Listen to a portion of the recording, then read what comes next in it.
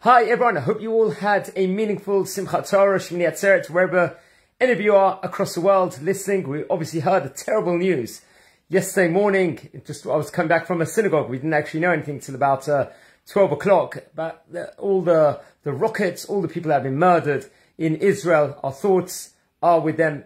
We say Tehillim for them.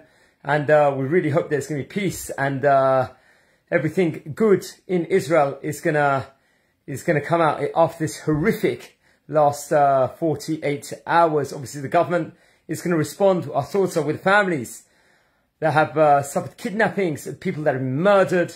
Our thoughts are with all these families, and we're all obviously naturally very worried. What can we do out here? We're meant to actually travel back to Israel in the next couple of days. We don't know if that's going to happen at this point in time. The schools are shut in Israel tomorrow.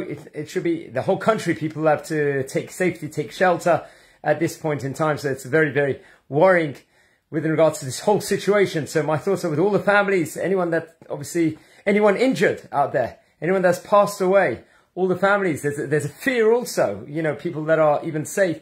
What can happen next at this point in time? So people across the world, what we can do is, do a lot of mitzvot. For our heroic soldiers are coming, do some Tehillim, everything else. Call the family members or the friends that are in Israel. Let them know that we're thinking about them at this stage in time. And we hope that there's just going to be peace all in Israel and all across the world is going to come. And this was absolutely horrific, what has actually occurred at this point in time. We all can see from the media, all of the world leaders are with Israel at this point in time.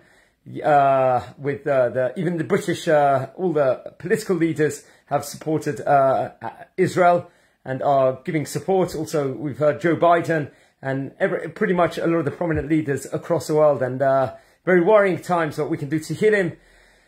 In the meantime, we can have Israel in our thoughts with everything that we do, that we're going to do. We're going to help the soldiers, the heroic soldiers, say Tehillim for them, but provide them with everything, financial aid.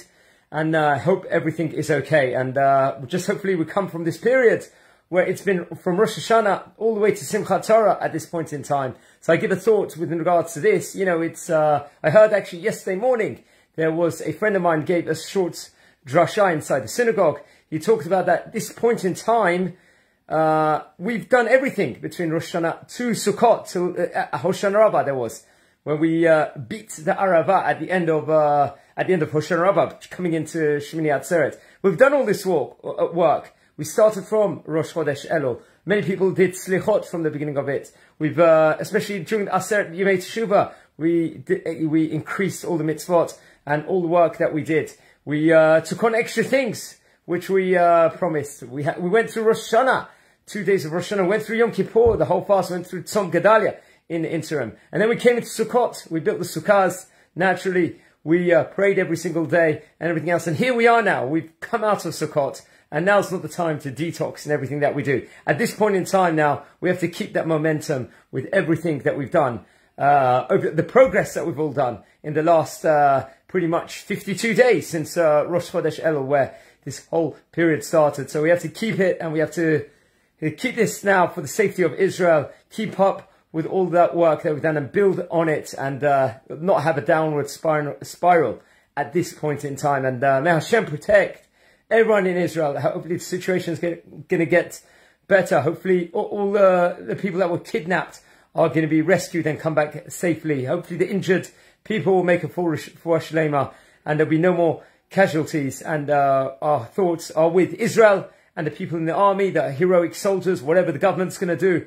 It's united the country together. There's this achdut again, which unfortunately there wasn't since during these previous election time periods there has been.